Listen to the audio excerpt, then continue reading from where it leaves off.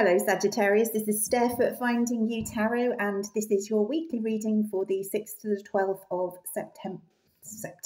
of November 2023. This is a general reading, so can't resonate for everyone, so only take the bits that do resonate and leave the rest for someone else. I read for Sun, Moon, Rising and Venus, so do check out your other placements if you're interested. And I do have personal readings open, so if you want one, all the details are in the description box below. So without further ado, let's get into it, Sagittarius. Been really interesting readings first thing this morning. I'm doing this straight after my morning run. And I've just done Aries and Leo, and it was very much sort of it's quite interesting. They were quite work-focused readings this week, interestingly. Career-focused. Sorry, I keep being kind of corrected here by Spirit. I keep saying work and they keep saying no career. So it's been interesting to see what comes out for you, Sagittarius, for this coming week. I mean, the energies can stretch a bit. It might be something that you are experiencing or that you're about to experience.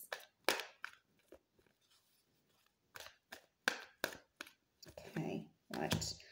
Okay, so we have the Seven of Wands for you. Oh, this is interesting. The Three of Pentacles. I mean, this is interesting because the Three of Pentacles heavily featured in Leo's reading as well. The Star. Going out of the Empress. The Ten of Cups. Okay, and what's Spirit's advice? The Queen of Swords. Okay, yeah.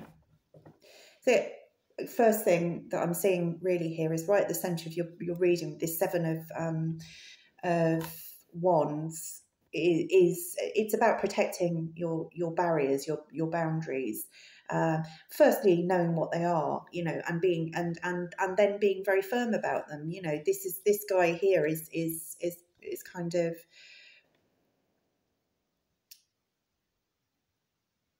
he's you know, he's got all these sticks being poked at him, but he's protecting his space.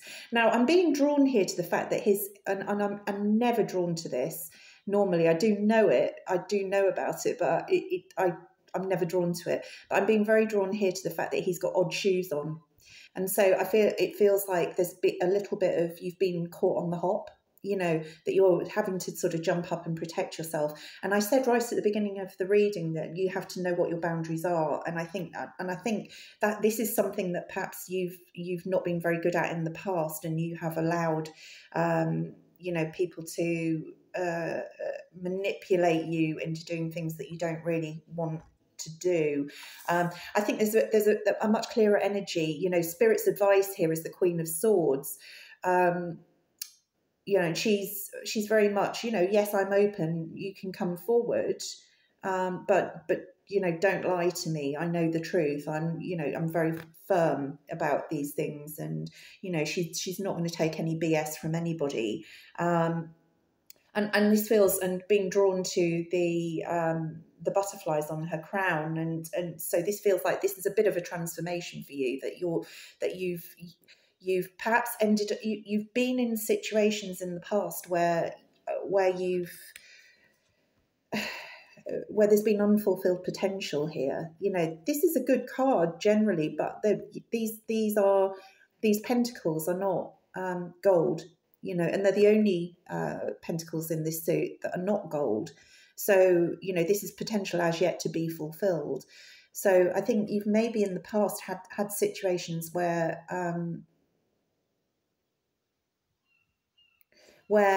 you know, you have sort of done all of the work, whether it be in a relationship, whether it be in a work scenario. You've been the giver, and you've received little back, and you felt other people have benefited from your hard work. And you know, actually, it's funny because Leo had this same sort of vibe about it with this card, but it feels like there's a change in this. You know, I think you've been going through a process of evaluation. I'm not going to hold the Star up, because she's got no clothes on. And if I cover her up, you can't really see the card anyway. But YouTube doesn't like nudity. So, but it feels like with this star here that there's a strong sense that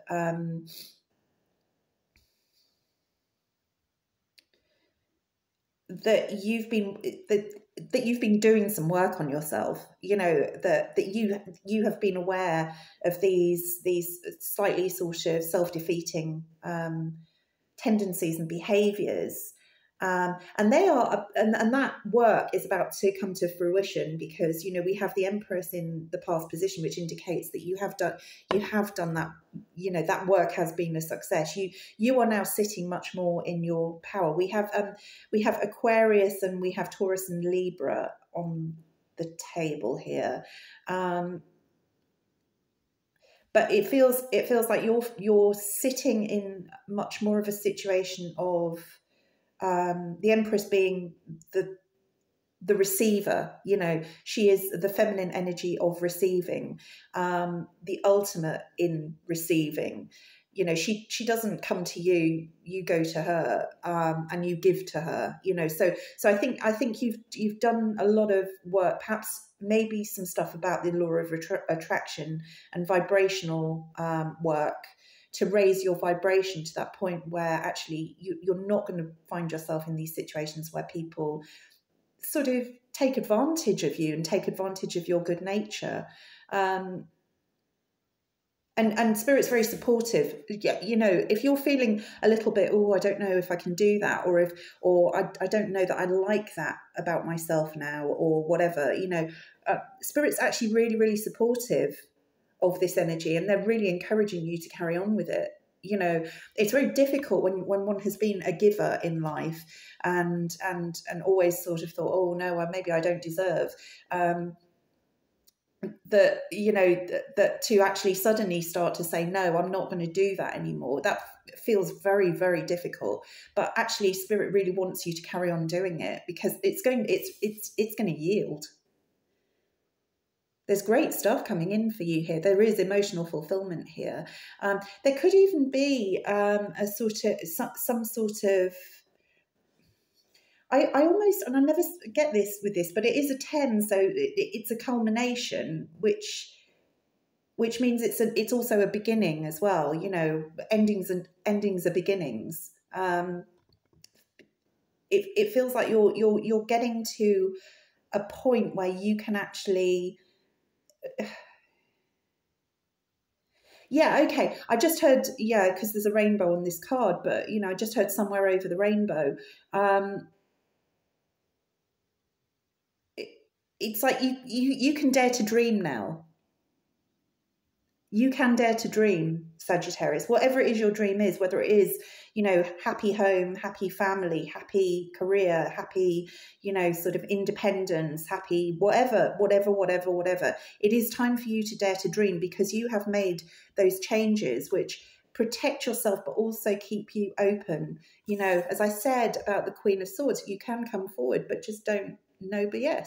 That's not what we're about here. You know, so this feels incredibly beautiful and positive. That and you know, I just heard congratulations, Sagittarius, because you have done the work. You have done the work, and now it is about to pay off for you big time. But just keep, you know, it's like it's an ongoing process. Okay, thank you, Spirit. This is an ongoing process. You know, this, it's not like, oh, now I've done this. It's like, okay, right, you know, that's it. I can now just sit back. No, it's about maintain those boundaries as well. Now that you have them, maintain healthy boundaries. Do not build walls though. But Sagittarius, wonderful reading. Love this for you. Love it. I'm going to leave it there. If you did enjoy this, please do like, share and subscribe. Would really help with the growth of the channel. Thank you so much for watching. I really do appreciate it. And I'll see you on the next one. Bye-bye.